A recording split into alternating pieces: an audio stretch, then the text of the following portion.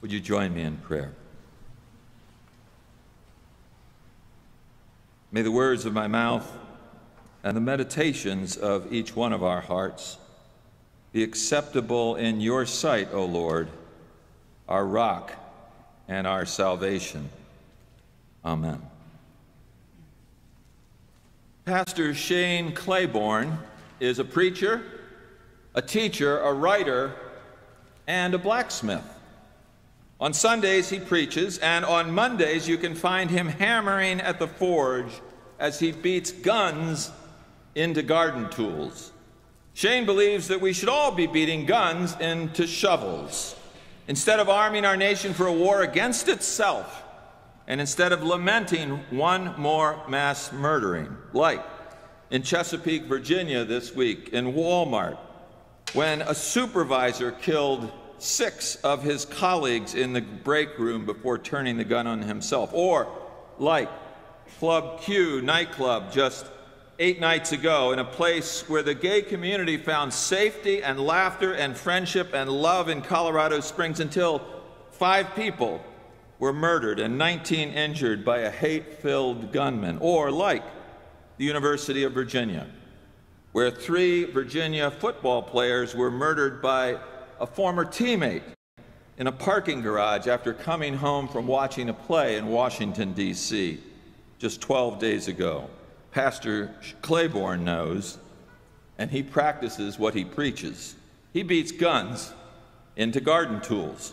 Now, this is no modest dream in the most gun-owning nation on earth, where one would have not even turned or batted an eyelash to a TV show cowboy named Roy Rogers, who named his dog Bullet and his horse Trigger. Our gun-owning households often have not one gun, but an arsenal, and our culture is deeply invested in the idea that guns are a solution, not a problem. Into the arsenal walks Claiborne and his blacksmithing friends. Shane asked people to surrender their weapons for mass destruction, turning every caliber of firepower into a gardening tool or a monument for the town where he is. Shane is an evangelical Christian who believes that this is what Jesus would do. He says, people say we don't have a gun problem, we just have a heart problem. Well, we've come to realize we have a gun problem and a heart problem. God heals hearts, and people change laws that hurt them because of guns. I grew up in Tennessee, he continues, talking about being pro-life. But I began to see how narrowly we had defined that in my community, where you can be pro-life as long as you're only anti-abortion. You can't be pro-life and be against the death penalty, or pro-war. You can't be that and call yourself pro-life. So he says, I really wanted to be more consistent about my own advocacy for life. And when it comes to guns, he continues, we evangelical Christians, particularly white evangelicals, own guns at a higher rate than anyone in America. That became really troubling to me, that the folks who are worshiping the Prince of Peace are packing heat more than anybody else. Shane continues, it's hard to put into words what happens at the forge when we gather round the fire at the forge and speak of it as a symbol of the Spirit of God. As you move the metal toward the fire, it begins to take on a character of the fire, and it glows and it softens. We believe that should transform us as people to care about one another more. Shane talks about Democrats and Republicans, police chiefs and officers, gang members coming together at the forge, gun owners and survivors of gun violence, mothers who have lost their children to gun violence, sometimes by suicide, sometimes by homicide, and all gathering together to be at the forge, to use the hammer, to pound, often crying, sometimes screaming, to turn their pain into a tool for peace. It's Shane's vision based on Isaiah's vision, which greets us as we step into Advent today. Shane didn't come up with this idea of beating swords into plowshares. We just heard it in Isaiah. weapons are beaten into new tools is a good way to translate it. We are called to see and believe a new vision that shall come to pass. His vision is for Judah and Jerusalem, but it's really for Ohio and Columbus. It's really for America and the world. He offers God's word that in the nation and in the city on the hill, peace shall come to pass.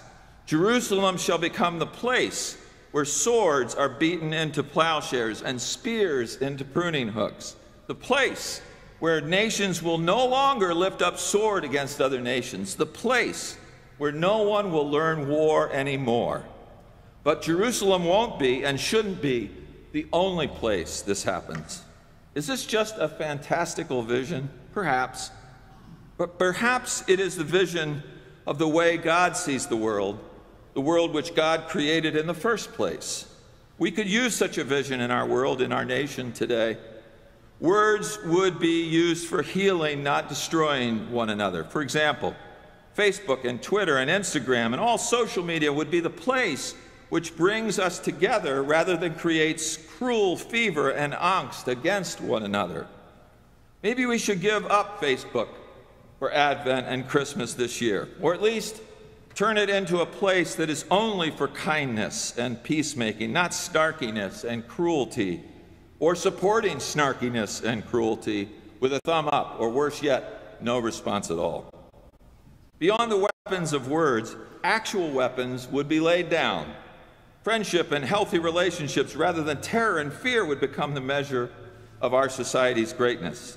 The prophet's words may seem like a dream to you and me, but it's not really true. As I walk the streets of Jerusalem in June, and many times in the past, I have witnessed the intensity and the power of feeling and faith the people there bring to their everyday existence. I have imagined that the coming of peace is desired intensely by them as all people of faith from different religions. The problem is that each faith tradition cares so deeply about the place and its historic buildings that no one is willing to let go of it. And yet each faith tradition, in its efforts to possess and control Jerusalem, fails to hold the very gem which they can never truly possess. Similarly, in our nation and in our lives, that which we try to hold on to and possess often eludes us. Sometimes we hold on to something so tight and seek to make it to be the way we want it to be so much that it should be this way that we strangle it, we smother it with our well-meaning intentions and our self-pride. We discover in so doing that the way things should be can't be. They can never be the way we try to force them to be. We can do this in our jobs. We can do this in our families, in school. We can do it in relationships. We can do it with our beliefs and with our faith. We can do it here at First Church as a church community. Our ideas of what it should be come to play. Perhaps we hold on to a memory, or maybe it's a belief system or a life commandment that we have that can't be let go of. One of the ones that you've heard so often and maybe even used yourself is, we've never done it that way before, as we like to say, the 7 last words of the church. And then we seek all in our imagination to keep something the way it is, the way we believe it must be, right? But truthfully, it never was that way to begin with. It never can be and never will be just that way. We do well as we anticipate the unexpected arrival of the baby, of the Messiah, to begin to beat our swords into plowshares, our guns into garden tools, and our images of how things are supposed to be into something that God can actually shape, and not just us. Beauty and true possibilities for life and living become possible when we let go of our shoulds and embrace God's coulds. That alone would mark an unexpected arrival in our hearts and minds. In Matthew 24, we encounter other seemingly violent and unexpected arrivals. There's a flood, there's a kidnapper, a disappeared farmer, and a farmer's housewife, it says. A little old text. And then the thief of the night, They're all very sharp images, intrusive, disturbing images that bring us into a new year of Christian faith and introduce Advent one more time. Just when you think it's safe to bring friends and family back to church for the holidays, the Gospel of Matthew opens up a full frontal assault on warnings about being prepared for Noah's flood. I'd forgotten all about Noah's flood. Or about being suddenly kidnapped while working in a field or a mill, or being robbed while sleeping in your home by a break-in robber who takes all you have. Wow, just makes me happy. Again, in what way do we welcome family and friends to church for the holidays? Well, let's keep moving. Is it any wonder that people will stay away, moving to high ground, avoiding kidnapping and protecting their homes with all their Christmas gifts inside, some of which were purchased just 48 hours ago? Our first Christian ancestors, our first century ancestors of faith had a way with words. They wanted us to be sure, as the cozy cousins of 2,000 years later, that we wouldn't miss the message of the coming of God. God will come suddenly. Be prepared. Watch out, be awake, wait for God, right? Those are all like shaking kinds of images. Our early forebears in faith wanted us to know what they already knew, that Christianity's filled with the slings and arrows of outrageous fortune, of which Hamlet spoke in his famous soliloquy. And Advent is that season in which we're introduced most bluntly to the slings and arrows and their double-edged reality. On one edge is the great good news of God's coming.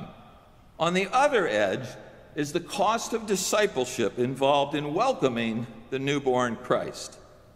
We want good news with no cost. We want Christmas with no Advent. We want a baby with no pregnancy, labor, or delivery. And some of us even want a victory over Michigan, but fail to stop 5 touchdowns of more than 45 yards or more. That's 344 yards of offense on 5 plays. Anyway, we can't just have it come because we want it to come. Life doesn't work that way. In life, you need a defense that stops the run and the pass. Glory certainly doesn't come that way, does it? The coming of God comes with a cost, and in the full and sometimes fearful force of daily life. We can't get to glory without working to bring glory home. The late, great German pastor, prophet, martyr, and theologian Dietrich Bonhoeffer delivered these words in an Advent sermon on December 2nd, 1928. He was 22 years old when preaching in Barcelona, Spain. Reverend Miller, if you and I had had this stuff at 22, life would have been simple. He's brilliant. Speaking of faith and life in the season of Advent, the young Bonhoeffer writes, celebrating Advent means learning how to wait. Waiting is an art which our impatient age has forgotten. And this is 1928, okay? That's the impatient age he's talking about. The blessedness of waiting is lost on those who cannot wait, and the fulfillment of promise is never theirs. They want quick answers to the deepest questions of life, and they miss the value of those times of anxious waiting, seeking with patient uncertainties until the answers come. They lose the moment when the answers are revealed in dazzling clarity because they're not watching. They're not paying attention. Now, not all can wait, he continues, but those who learn to wait are uneasy about their way of life. They have yet to see a vision of greatness. In the world and in the future, they are patiently expecting to come in fulfillment. The celebration of Advent is possible only to those who are troubled in their spirits, those who know themselves to be poor and in need of God's grace, those who are looking forward to something greater to come. Waiting becomes a measure of our conscience, he says. We have to practice self-examination to wait for God, which can be terrifying. Only when we have felt the terror of the matter can we recognize the incomplete kindness, the incomparable kindness. God comes into the very midst of evil and death, and God judges the evil in this world, and God judges us and cleanses us and sanctifies us and comes to us with grace. In our waiting and in our self-examination, God's light within each one of us and all those in our lives begins to illumine our path. In her new book, The Light We Carry, Overcoming in Uncertain Times, Michelle Obama writes, "I believe that each one of us carries a little bit of inner brightness, something entirely unique and individual. It's a flame that's worth protecting. When we are able to recognize our own light, we become empowered to use it. When we learn to foster what's unique in the people around us, we become better able to build compassionate communities and make meaningful change. So carrying the inner brightness of God will guide our waiting and will deliver us to the day of an unexpected arrival, a baby in a manger. So we have to be aware. We have to be awake. We have to watch. We have to wait. We have to do the right thing on the way to Christmas. It may be frightening at first, but let not fear hold us in its grip. In God's coming again, we will be given new tools. We'll be given tools to interpret what we thought we already knew. So be ready to receive the new tools which God is offering you now. Amen.